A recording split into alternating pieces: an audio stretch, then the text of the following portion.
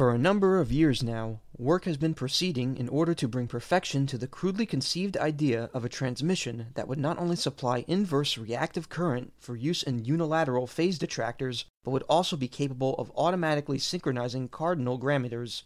Such an instrument is the turboencabulator. Now basically the only new principle involved is that instead of power being generated by the relative motion of conductors and fluxes, it is produced by the modial interaction of magneto-reluctance and capacitive directance.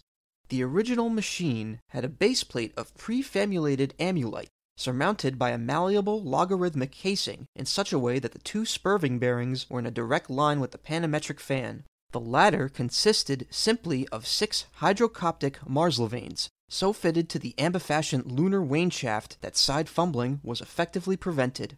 The main winding was of the normal Lotus O-delta type, placed in panendermic semi-boloid slots of the stator, every 7th conductor being connected by a non-reversible Tremi pipe to the differential girdle spring on the up end of the grammeters.